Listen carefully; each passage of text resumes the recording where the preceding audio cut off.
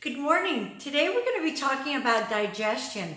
And the reason we're talking about digestion is because so many emails are coming in about heartburn and being lactose intolerant, being gluten intolerant, so much confusing information. So let's just review.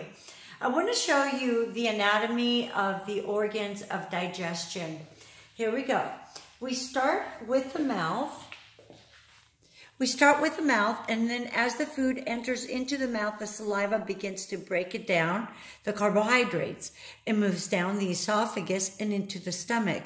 The stomach has hydrochloric acid. Its job is to begin to emulsify the food and make it kind of soft so that it could proceed with digestion.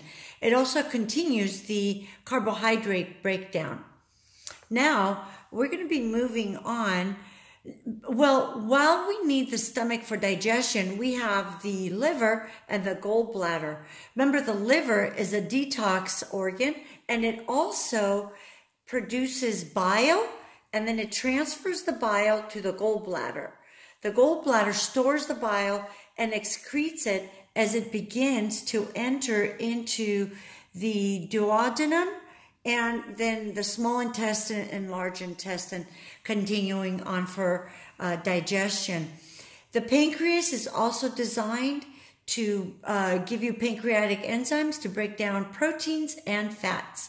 All right, now remember, the bile emulsifies the fats. Okay, so what's so important about all that stuff? What the important thing to get out of this whole system of organs is, number one, you got to eat early in the day. If you don't have a gallbladder, make sure that your biggest meal is at lunchtime, because the liver produces it doesn't produce gallbladder, it produces bile. The liver produces bile early in the morning, and it could utilize that. And especially if you're missing your gallbladder, you don't have an area to store it, so therefore you can use it as you produce it.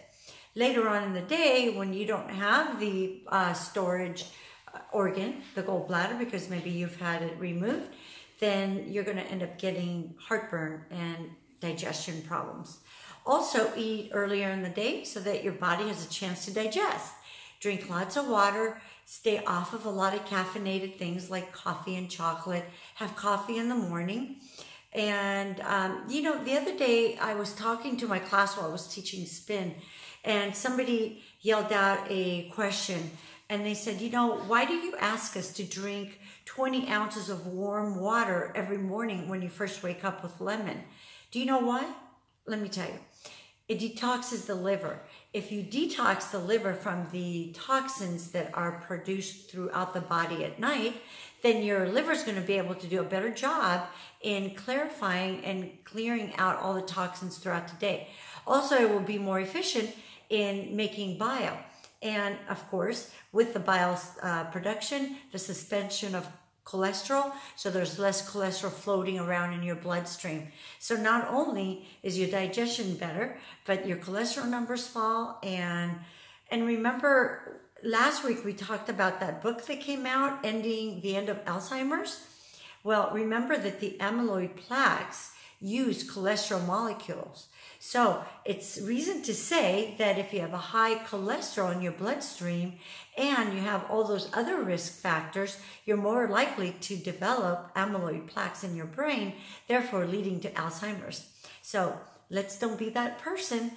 Eat early in the morning, eat small amounts, do a 15-hour fast, elevate your bed when you sleep at night, drink lots of water, drink organic apple cider vinegar to balance the acidity in your body, and do exercise every day. Oh yes, and decrease your stress through breathing. Inhale in and exhale. Have a good day.